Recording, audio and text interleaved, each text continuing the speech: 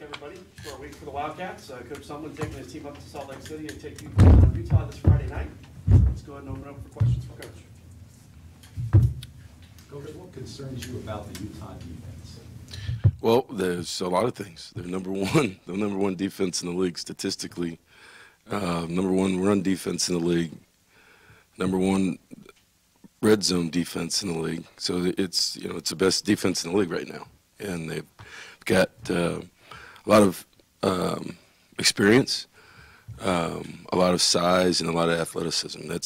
They play well together. They haven't given up a bunch of big plays. They've really limited people in their run game, and Chase Hansen is right behind.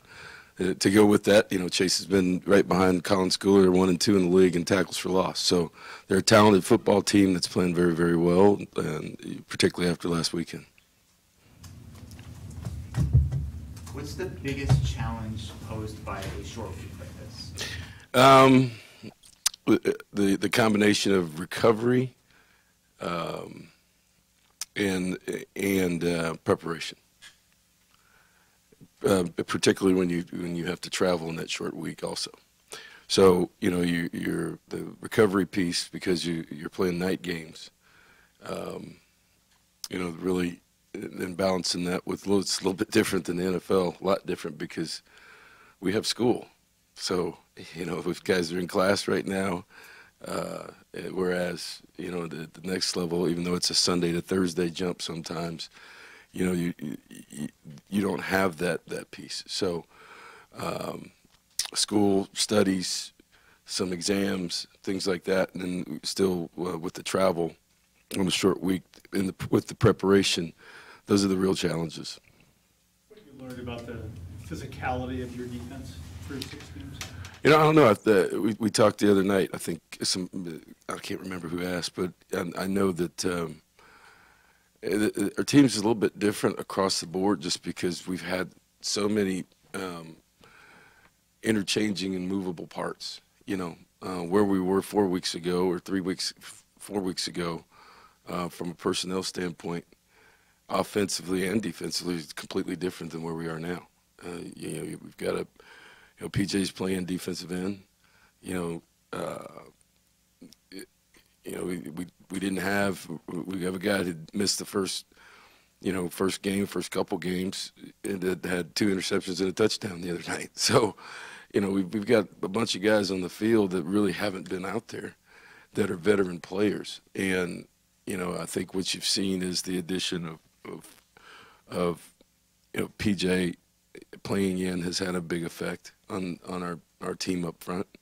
Hopefully that can continue, because the last couple games he's been very, very effective, and I don't think you can deny that his return has really, really helped shore up our front, because of his size and what he commands from maybe a double team standpoint.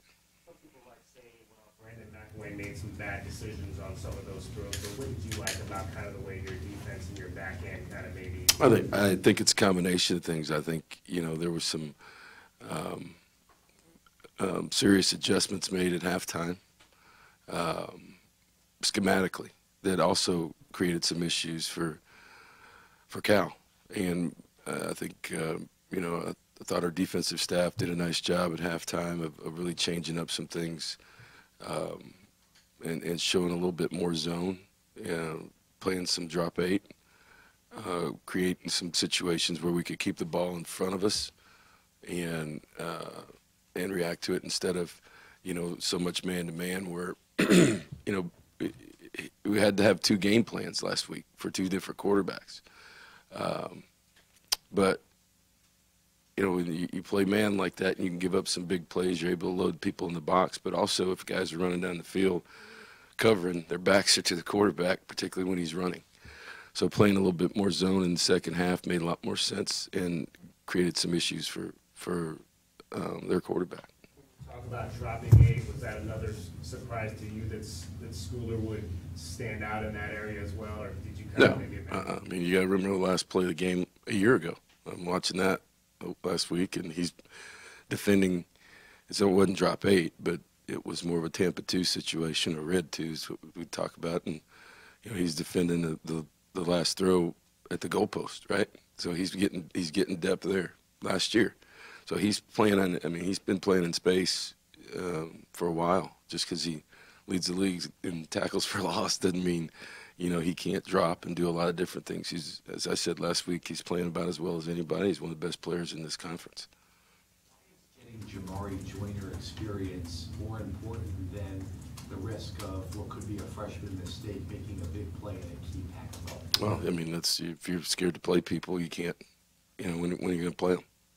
So we've got a lot of people out there playing. We played Bam early in the year, and then he got nicked up, and it's all relative, and compared to, who else is, Khalil's hasn't been 100%, and so we have to have a plan for that also. And, what is that plan? Is it wait till he gets hurt and wait till he's really hurt and can't play? No, we need to have a plan, and we need to have that kind of experience. And he was, the game went, as I said the other night, the game went completely different because we wanted to get him in there in the third quarter also. But, the time of possession, we just didn't have ball enough. And, I didn't want to put him in there. And to your question, we made the decision it was going to be the third series in the first half unless we were backed up inside our own 15, which I didn't want to put him in that position. What did Jamari did he jump over Rhett Rodriguez on the depth chart? Because Rhett has experience and played it. Yeah, Rhett played early, but, there's a lot of different situations on this team where Rhett's still going to play.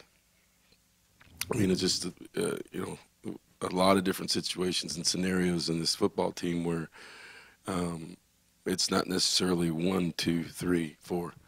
That's why I told you at the beginning of the year, we'll give you a depth chart, but it really doesn't mean anything. So, we have a plan for that. Red is still very much a part of what we're doing. What did Jamari show you in practice that impressed you or led you to you have the confidence in him to? He's been, he's been working like crazy. He's gotten better. He's a tremendous athlete. Works at it. And let me just say this. And the question is, it's not one just Jamari. Rhett's played. Obviously, he was more experienced earlier in the year, and it gave us the opportunity not just for Jamari, but also for Kevin Doyle to really get some more reps and more time. And, just because that happened the other night doesn't mean the other quarterbacks aren't coming along too.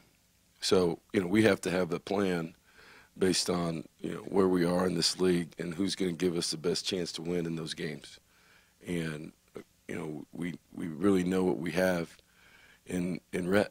I think that's why he's played, and I think he's done a nice job. I think he's 7 for 8 or something like that, and has moved the team and been in those situations. But some of these young guys are coming along, and with that's not a cut and dry situation with the new redshirt rule. As I said beforehand, it doesn't hurt you at all.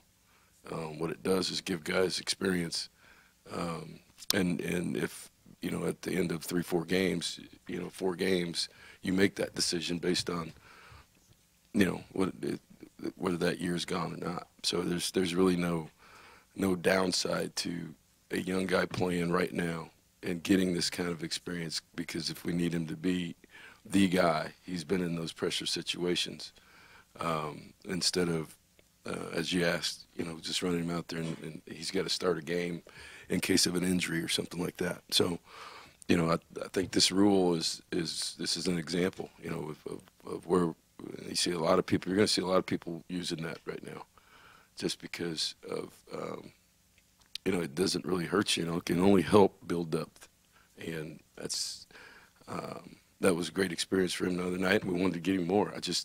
The situation in the third quarter was one that then you're in a 1-score game, then you're and you're backed up. It just didn't make sense to put him in that situation. But going forward, we're going to have some more situations for he and maybe others to play. Has there been an emphasis for the coaching staff to start recruiting junior college players more, specifically linemen? More than what? I mean, it seems like you guys have sent out a lot of offers to junior college I prospects. mean, but more than what? More than usual. I mean, This is our first year recruiting. I know, but like. So, you know, right. I would say right now what we are doing is recruiting the best players at the position that of need. And, you know, what does that look like? It depends on a lot of different things. And so, you know, if it's obviously, you know, looking at our offensive line situation, our numbers are not where they need to be. And you know, as a coach just told me a long time ago, the closer you get to the football, you know, there's grown men in there playing. So it's hard for 17, 18-year-old guys to come in and play at a high level in the offense and defensive line. And, you know, maturity does matter, strength matters, size matters, and a lot can happen to a guy in 2 years in junior college. From a size, strength, and maturity standpoint. So, yeah, we're looking around for the best guys that we can recruit to have the ability to help us immediately. When do you consider it a good time to use a trick play? When no one is expecting it. That's a good answer. It's the truth. Like the fake field goal. Donovan adjusted to the right side. You know, he's been all right. You know, he's been. I tell you what, he's something. You know, here's a guy that. It's back to your question. Here's a guy that physically, as a high school player, you know, is 320 some pounds, right, and athletic. That's a different situation, and he's still growing as a player every week. You know, and learning the position, but he's a very, very gifted, talented young guy. But you know, he's got to continue to improve his strength. He's got to continue to understand the game. You know, we're getting look last week, and guys are sliding fronts on him. We're getting edge pressure. Things are happening fast. After we struggled early in the game with edge pressure late.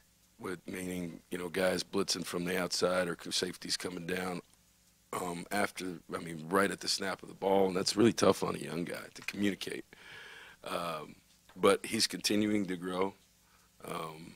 You know, I think, you know, overall, I don't know that we could ask him to be any freshman that's played left tackle and then right tackle, you know, halfway through the season to play as the play as well as he has. I don't think you can ask much more from a true freshman, and he's going to continue to get better.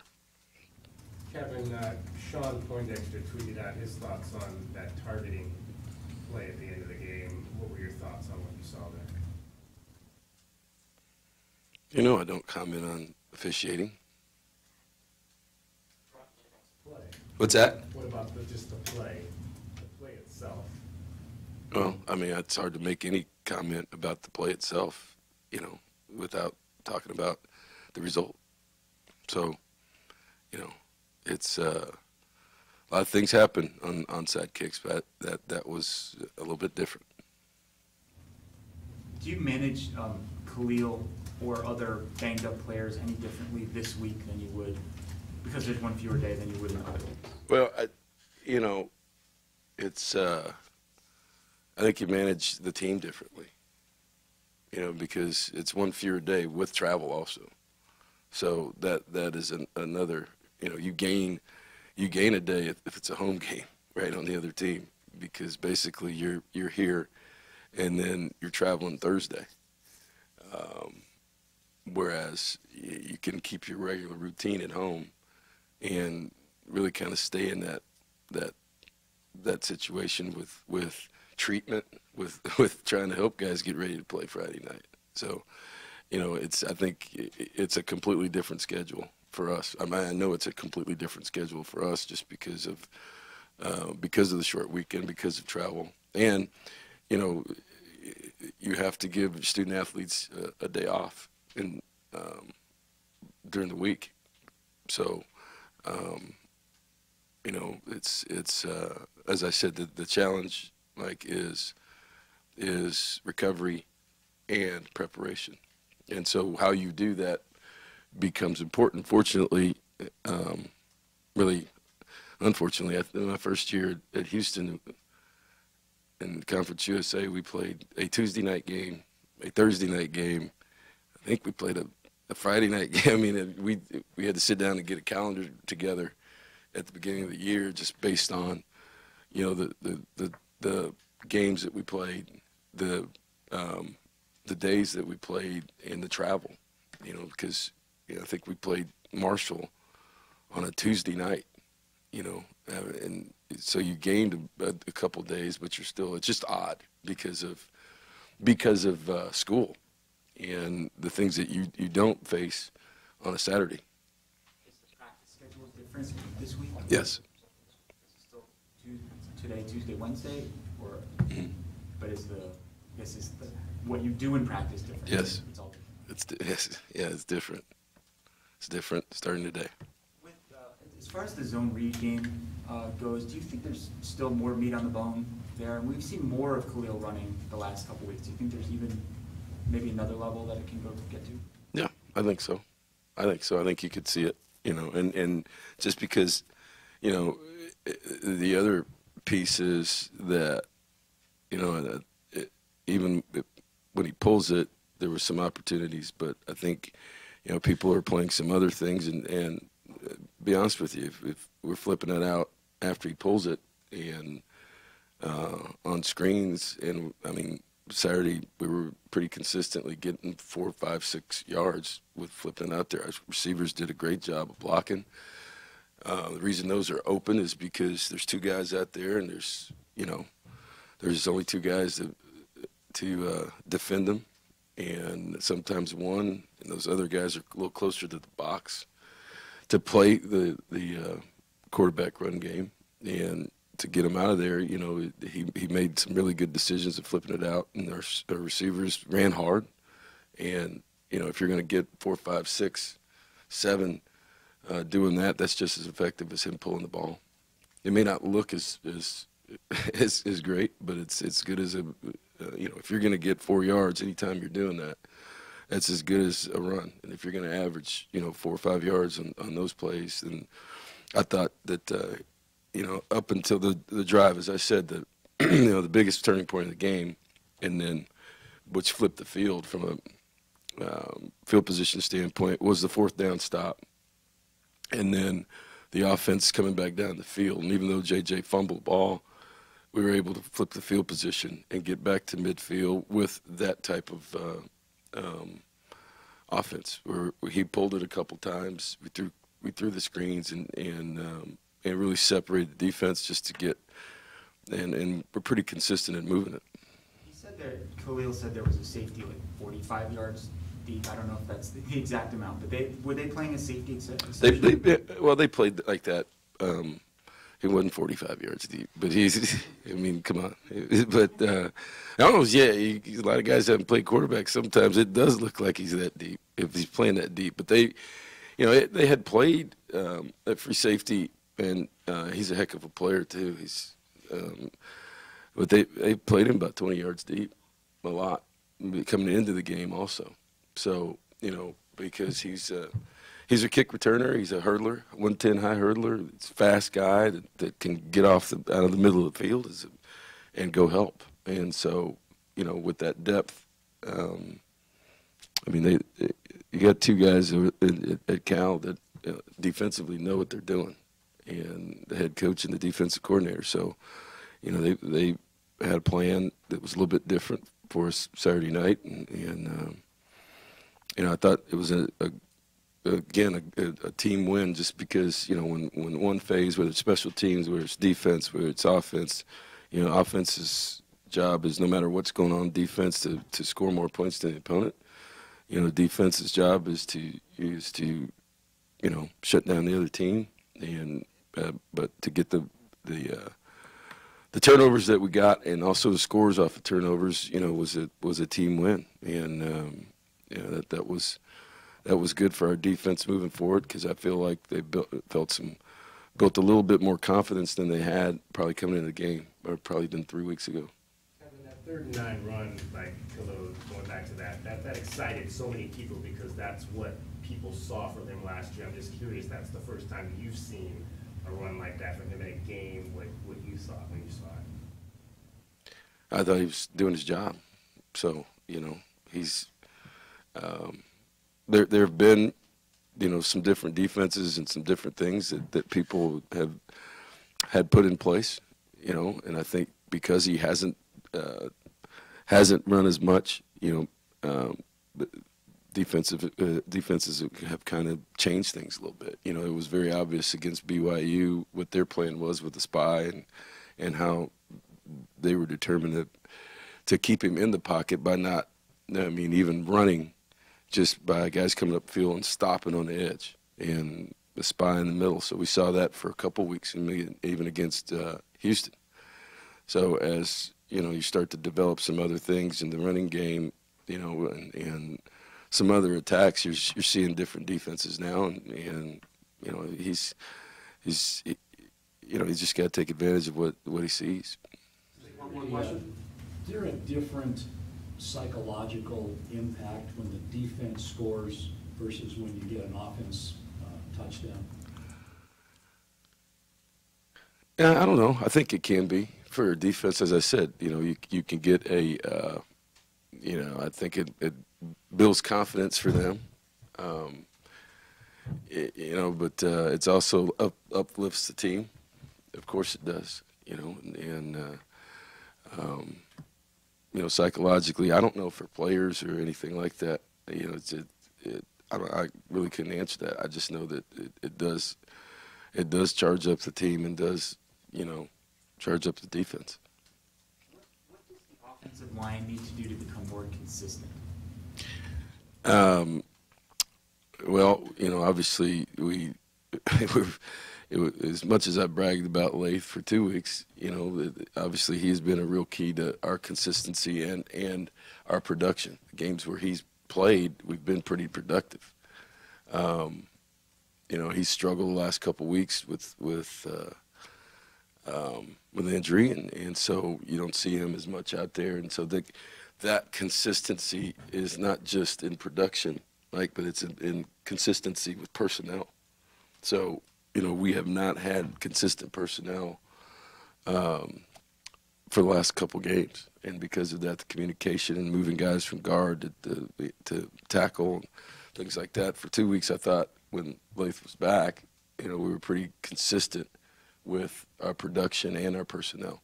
So, it's not just the production. I think we got to be consistent with our personnel, and that's hard to control right now. So,